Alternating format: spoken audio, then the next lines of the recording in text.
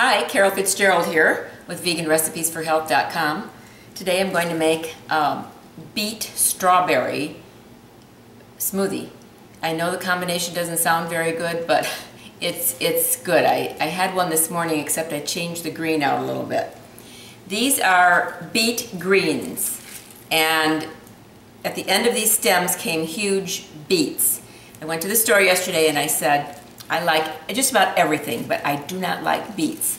So I said to the girl, all I'm going to use are these greens, and most people throw them away, don't they? And she said, yes. I said, I don't really want the beets, so could you just cut the greens off for me? She said, oh my gosh, sure. She gave them to me. She said, I'm just going to give them to you. I'm not even going to charge you for them.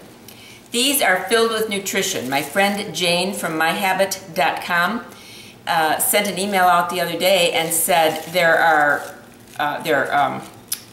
is lots of nutrition in the greens, and vitamin A, vitamin K, antioxidants, and I'm on a cleanse, and just so happened, funnily enough, my cleanse called for beet greens.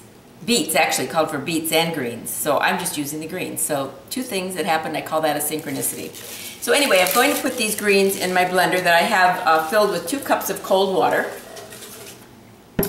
And this morning I used spinach. I'm going to use some parsley this afternoon. Parsley and beet greens. And about, I don't know, I think I counted maybe 13 strawberries with the stems intact, because there's nutrition in that as well. And then flax meal.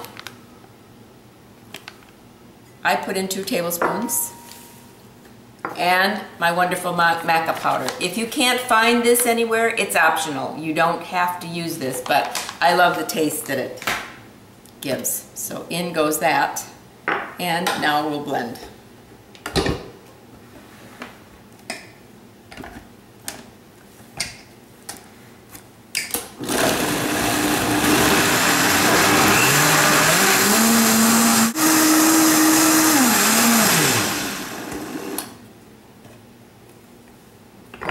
Nutrition goodness.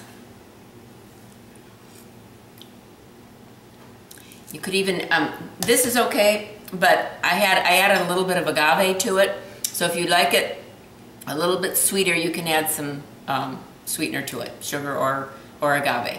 So there you go, a beet parsley strawberry smoothie. Thank you for watching.